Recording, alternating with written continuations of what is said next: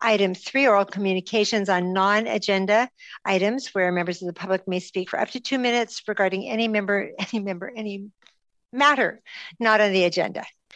We have one speaker, Carmen Reid. All right. Good evening, Speaker Reid.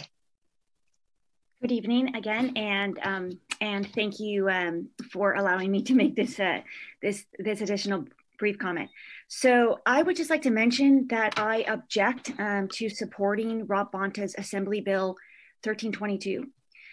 It would essentially undo the will of the Alameda voters who voted against Measure Z. I believe the community voted approximately 60% against this measure. And furthermore, I did a Public Records Act request for the mayor's email correspondence, and I was very disappointed to learn that the mayor was not seeking to reduce our RHNA numbers. Those are the regional housing numbers. So other cities, such as Pleasanton and the other Tri-Valley cities, they have been pursuing a reduction of the numbers.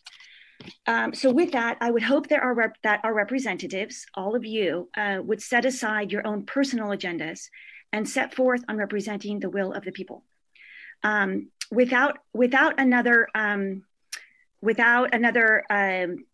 tube or bridges, our city simply cannot handle overgrowth. I'm especially concerned about the West End.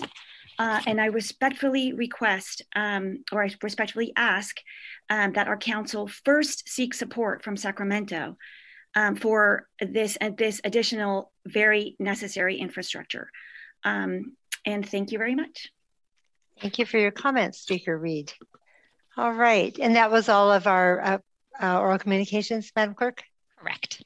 All right, so with that, I will close oral communications and I will adjourn this meeting. Thank you all for your time. It's been a heavy week of meetings, so I appreciate it. Go have a nice evening and take care. We'll see y'all soon.